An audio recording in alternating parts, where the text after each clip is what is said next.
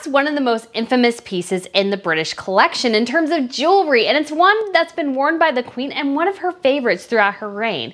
And it is King George IV's diadem that he wore to his coronation and has been worn by every queen, consort, and ruler since. And it's become such a famous piece because it's on so many pieces of currency, and it's one of Her Majesty's absolute favorites to wear as well. And in honor of her 70 years on the throne, this diadem will be going on display at Buckingham Palace, I believe. It might be Windsor Castle, but it's going on display soon. So if you are in London and want to see that, you can definitely check it out. It's a one-of-a-kind piece, and I'll just be going over a little bit of history of it today on Tiara Tuesday. Yes, I know I haven't done as many Tiara Tuesdays as I've wanted to do. Things have been really busy. I'm actually changing jobs, and so I have to kind of move a bit and stuff. So things have been just a little bit crazier than I anticipated. So some of these longer pieces, like research pieces, take a little bit more time to kind of look through. So I wanted to make sure that I was able to do that. And so, but I wanted to cover this today because I will be going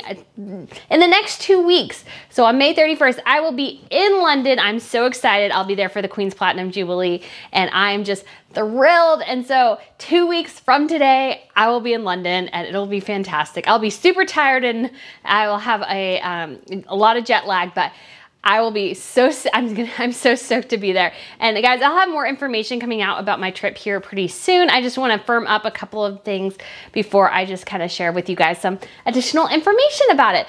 So if you guys haven't been to Royal News Network before, my name is Brittany, and we go over kind of everything related to royals. So I do a lot of commentaries on things kind of going on within the various royal families. I do, news, gossip, fashion, jewelry, like today, television shows, movies, and history. We'll do it all here. And so this channel just continues to grow. So if you want to subscribe, that would be great. I would love to have you back. And like I said, today we are talking about one of the creme de la creme pieces within the British collection, and that is King George IV's diadem. So this was initially created in 1820 at the request of King George IV for his coronation. It took a couple months for them to build this beautiful piece, and they got it together, and he actually wore it to his coronation. They had to hold it back. They had to pull it back a little bit because there was kind of there was a trial with his wife, Caroline, which I really want to look into now because I didn't know that much, but there was a trial with his wife, Caroline, and so he had this diadem created. And since it kind of went into the British collection, it has become a staple part. It was actually on the first stamp ever produced. It was actually a portrait of Queen Victoria, and if you look at the stamp, you're like, well, I don't really see it. But yes, it was on the first, it doesn't look quite like the diadem. But hey, you know what? It was a bit of artistic license, but was on the first stamp ever. And this piece has been in the British collection ever since, and has become really a staple part of the Queen's wardrobe and one of her favorite pieces to wear. And there's actually a short little video here of her actually putting it on her head herself, and she kind of, manages it, trying to get it together. And usually the Queen wears this to the state opening of Parliament, and once she gets there, she usually changes into the imperial crown, which is much heavier. I believe that thing weighs about 5 pounds. It has one of the biggest diamonds in the world in it. It has a huge ruby, so it's a very, very heavy piece. And usually it gets its own car or carriage to the state opening of Parliament and back, which is kind of crazy. Sadly, this year we did not get to see the Queen wearing this diadem. She has been struggling with mobility issues, and kind of at the last minute, she asked her son, Prince Charles, read her speech, and Prince William went as well. And this is kind of the first time he's gotten to go to this event. And so it is kind of showing how the monarchy is kind of in this period of a little bit of transition. And so it's kind of great to see, but kind of concerning to see as well.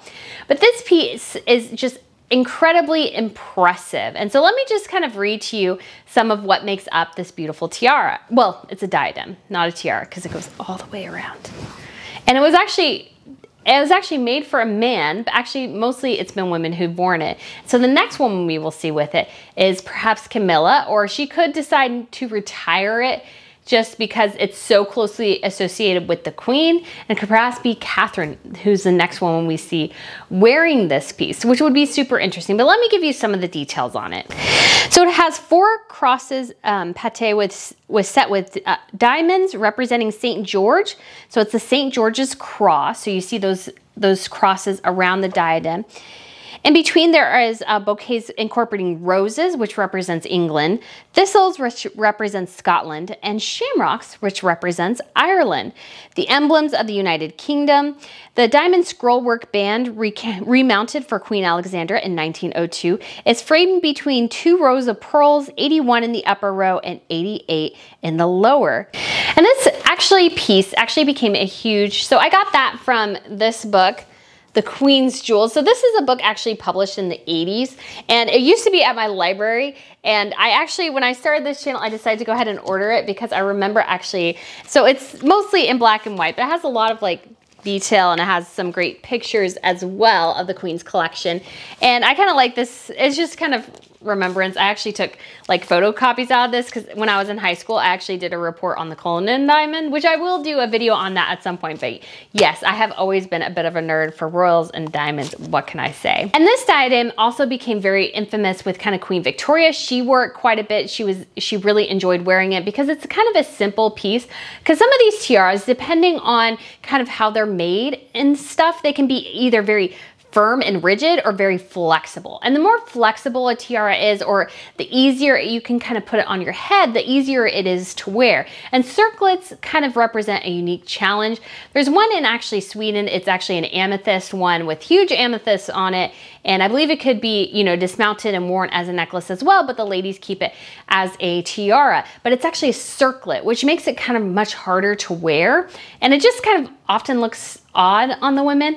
But actually the person who wore it the best, I think, was Princess Madeline, who kind of did it kind of half up. So it kind of went, and her hair actually flowed over half of it. So it kind of looked like it was a regular tiara, and her hair was hiding actually the back half of it. So those are kind of, they are kind of easier to wear, but they can also look awkward. This one in particular, I think, is quite gorgeous the way it's laid out. And kind of the central piece of it is a 4-carat yellow diamond, although some people call it honey colored. It's just absolutely beautiful. It kind of, in the sea of kind of whiteness of the diamonds and the pearls, gives it that little bit of splash and touch of color, which I think is great. And what's interesting about this piece as well is that it was actually, so the diamonds in it were originally just rented. So at the time when the British royal family needed like a lot of diamonds for something, they asked the jeweler and they rented the diamonds. We actually see this now with celebrities. So when celebrities go to the Oscars, the Emmys, the Golden Globes, even the Met Gala, they're oftentimes being loaned the pieces. So they're not, you know, putting down money to rent them, and that's what the British would do at the time. But they are being loaned the pieces with the expectation that as soon as you walk out of the venue, the security guard's gonna go, you know, from Cartier or, you know, Tiffany or something, like, gonna be like, I need that back, please. And that's how that works, just to make sure that, you know, oftentimes they couldn't maybe afford everything because the British monarchy has gone through times of boom and times of bust. And so they rented the pieces initially, the diamonds, but however, it was a very delicate setting. And so they decided to go ahead and purchase them outright. And so it has just remained within the monarchy ever since. And it just has, again, just such a beautiful and classic design. I should mention as well that the King George IV Diadem, 1,133 diamonds as well. So it truly is an absolutely beautiful piece. Her Majesty wore this actually for the first time to the state opening of Parliament when she was before even her coronation as queen, and she also wore it as she was going to her coronation as queen. And what's kind of interesting to know as well is that Prince Charles actually explained a little bit about the diadem in a video. So check out this little clip here. One of the things my great-uncle, George IV, had designed specially for the coronation was this circlet of diamonds. He may have worn it in the earlier part of the ceremony in Westminster Abbey. And of course, I think in those days, when he wore it, it would probably have had a purple cap inside it, which would have made it more like a crown than what it is now, when it is in fact a tiara. I do think it's both elegant and very beautiful. It's made up of diamonds set in silver and gold, and the crosses here alternate with the emblems of the 3 kingdoms. And you can see here the rose of England, and the thistle of Scotland, and here the shamrock of Ireland. There's no leek, unfortunately, because Wales is a principality and not a kingdom. Since George IV's time, no man has ever worn it. It was worn by Queen Victoria, and now the present Queen wears it on the journey to and from the opening of Parliament. I suppose it's too theatrical, really, to be worn by a modern king, but George IV obviously loved dressing up. So guys, this truly is just a deeply historic piece. Like I said, it was featured on the first stamp ever used, and it has become really a staple part of the British monarchy. And the next queen consort we should see this tiara on, or this diadem, is Camilla. When she becomes queen consort, whenever the queen passes away, she will most likely wear this piece. If she decides not to for some reason, obviously there is a very close association between the queen and this particular diadem, and Camilla, although her popularity has grown, she's not quite as popular as the queen nor Catherine, and so she could decide, you know, maybe it's best to stick that one at home. And so beyond that, the next person we will see it on as well is Catherine. However, I will add a bit of a caveat. Since, you know, it is the 21st century and everything, I think some of the, and I hope this doesn't happen, but it could happen, that some of the pomp and circumstance kind of, you know, dies down a little bit with the monarchy, and, you know, they don't bring out these gigantic pieces quite as much anymore. Perhaps it goes on a permanent display or something like that. I really hope that's not the case, because again, this piece has kind of a beautiful history and just has great symbology to it as well. And it's something that can be worn, you know, just very easily and very regally. And I think it would be excellent to see it on Catherine. Can't wait to see what she does. And actually just in general. So the Queen E is not very well known for her taste in tiaras. The ones that she has made herself are kind of generally kind of, you know, head scratchers a bit. They're just not quite as beautiful as some of the other pieces that she has that were done under Queen Mary, who was kind of well known for her fantastic taste in jewelry. So it'll be interesting to see how Camilla and then Catherine kind of really revamps the tiara collection and just the jewels in general within the British monarchy, especially since the Queen has gotten older. You know, we don't see a lot of pieces anymore. We don't, you know, see them kind of mixed up a bit in a different way. What's kind of fun about young royals in particular is that oftentimes they kind of have a lot more fun with the jewelry that they have. You know, Diana did this as well. You know, one time she forgot to bring a tiara, so she took a bracelet or a necklace and put it on her head.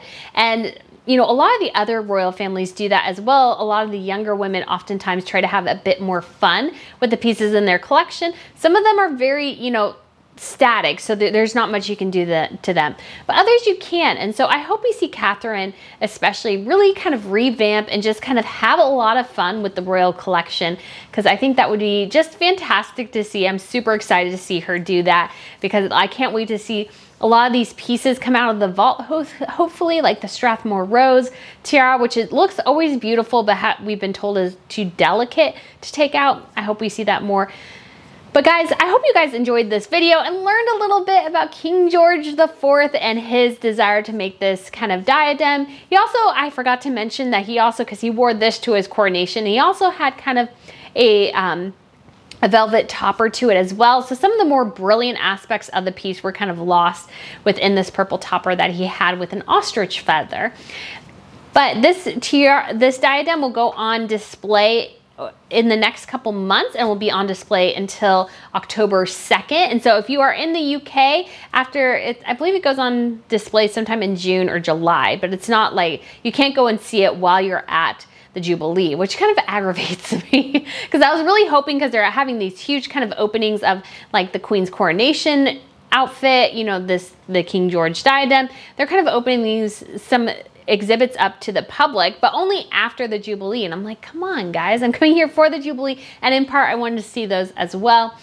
But anyways guys, thank you so much for watching. I plan on doing more of these, but you know, and I want to do them every other week, but next week, you know, and again, lots going on, changing jobs and everything, so I probably won't get to it. And then you got the week after that, I will be in the UK, so hopefully I can even show you, I think there's some tiaras on display in, I believe it's either Kensington Palace or, what's the other? But anyways, guys, I will be getting you guys lots of coverage, and I can't wait to do it, and I can't wait to show all the, you know, kind of behind the scenes and those sorts of things, and I'll have more announcements coming soon. So thank you again for watching, and I look forward to seeing you soon. Bye.